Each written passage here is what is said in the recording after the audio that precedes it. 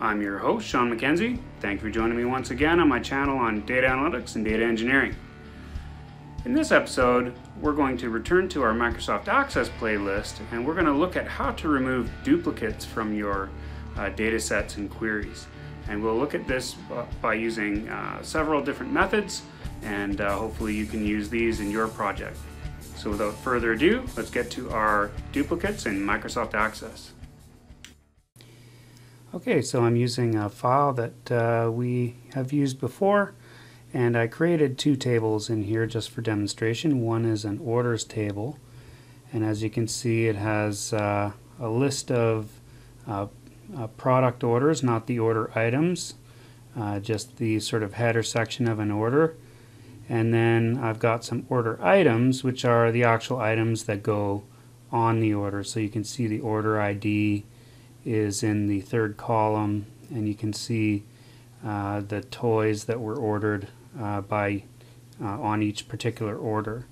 And so you can see the orders and then the order items that are on each order, and we can take a look at how to create a query from here.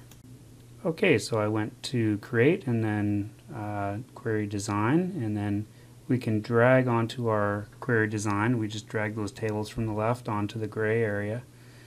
And as you can see, we've got orders and order items. And what most people normally do is when they see that order ID, they'll just join on the order ID, and then they'll grab the fields that they want, say last name, first name, order item, and order price, and maybe put the comment for the order on the end.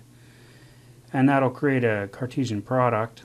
Nice little query for us that'll show us our order header along with the order items, and the header will be on each side. And so when we open this particular query, we don't get what we're expecting because it seems like the data is kind of jumbled up. It looks like some of them are correct. I mean, we've got John Smith did order some of those items, and we can see that there are some kind of duplicate, and we can't really explain why. And usually in this case it's because there's actually a composite key. So if I drag that order ID down, you'll see that order 1 is on all of those rows, and order 2 is on the next 4 rows, even though there are not 4 orders for order 2 as we can see it, and we know there are not 3 RC car orders. And so what we can do is we'll save that, and then we'll go back to our design. So we'll call this one order query, and then we can go back to our design and see. So usually when we have an output that's like this, that seems almost right but not quite, and we don't know why, some of the items are, the orders and order items match up, and some of them don't seem to. It's usually because there's a composite key. And in this case we have two fields that make up the key for orders, and there's 3 in order items, and we can see that by adding the division, because each division has an order 1 and each division has an order 2. By doing the double join there, that's going to clean up our output exactly the way that we want it. So we can see that there are 2 orders that John Smith made with order, or there was 2 items on order number 1, and Mary Johnson only had 2, only had 1 order on order 2. And so that's what we want to see, but we can't really differentiate what's happening there. So we'll grab the division and we'll just pull that down into our query so we can see, and that makes things a lot more clear to us. So now we can see that there was an order 2 in division B and an order 2 in division A, and the same way we have a division A and B both have an order 5, and by doing that double join, it forces our output to to respect that and to give the right output, which is what we want to see there.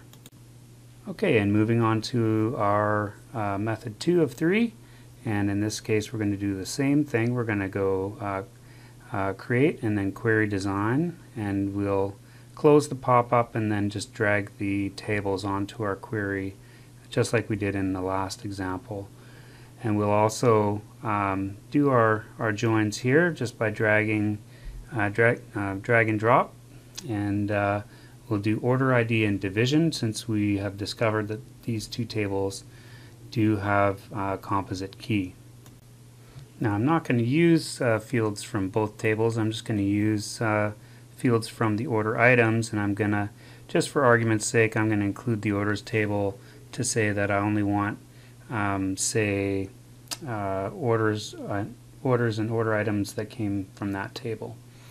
So in this case what we can do is we can rename, or we can save our query, and we'll call it order item list, and then once we've done that we can click OK to save, and then we can go up and look at our data sheet view here, and when we look at that we can't really tell by doing that, so let's go back to our design. We'll sort that ascending by order item so that we can sort of eyeball it and see what's going on there.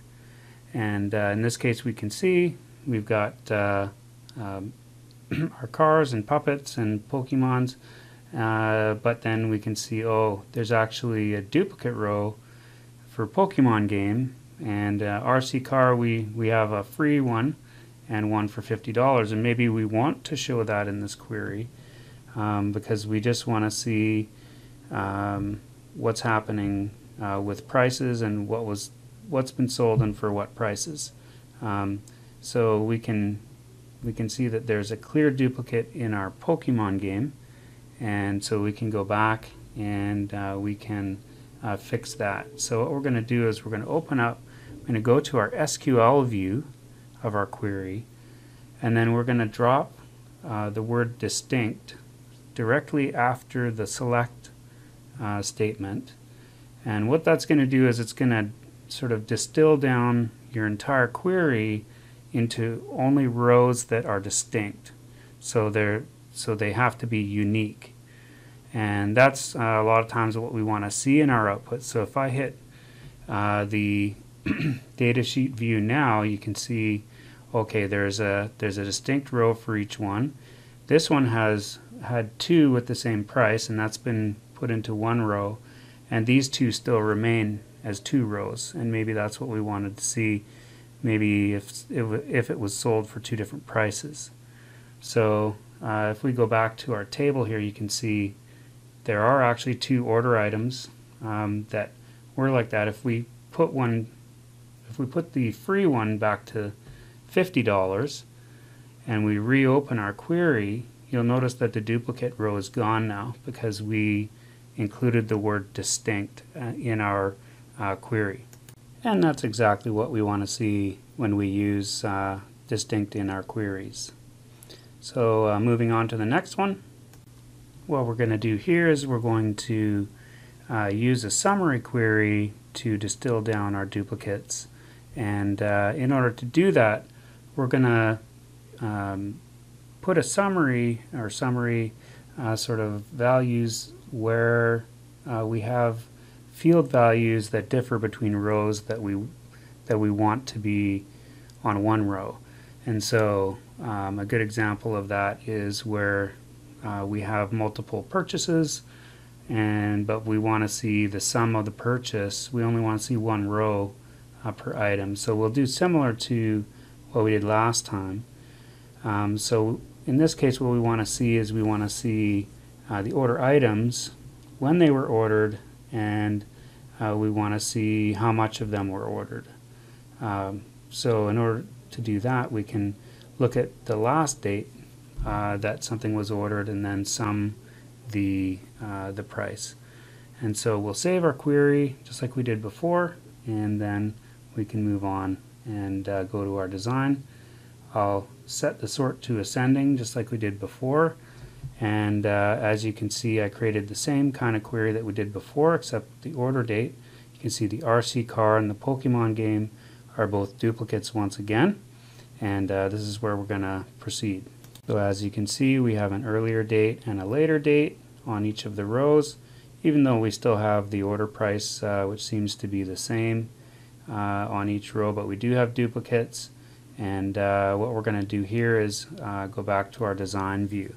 So now we can sort of see what we're doing, and we're going to click that totals button up at the top right there, and that's going to give us access to these different rows in our grid down below here. So now you can see there's a group by, and we want to group by the order item, and for the date we're going to choose the maximum date to show us the last when that item was last ordered, and then we'll see the order price, and we'll take a sum of that, which will give us the sum of items that were ordered. Now I've left out quantity here just for this example. We're assuming it's just one row for one purchase, and then we'll go back to our output. Okay, so we've got our output, and just as we wanted, we've got one row per order item, or one row per product, and then in the next row we've got our max of order date, and we can go back and give that a better title. So let's go back to our design, and we'll put max date and then colon space in front of our name on the top row of our grid, and we'll put total new as our second item, or our second summarized field.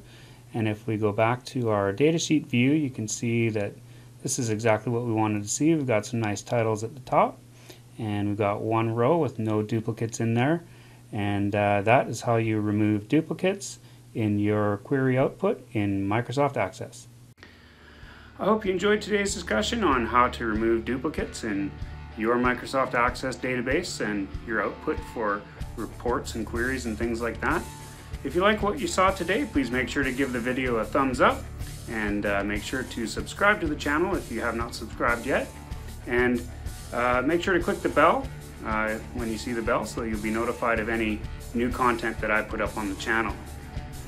If you have any questions or comments about what you saw today, please make sure to put those in the comment section below, and I'll do my best to answer any questions that you might have.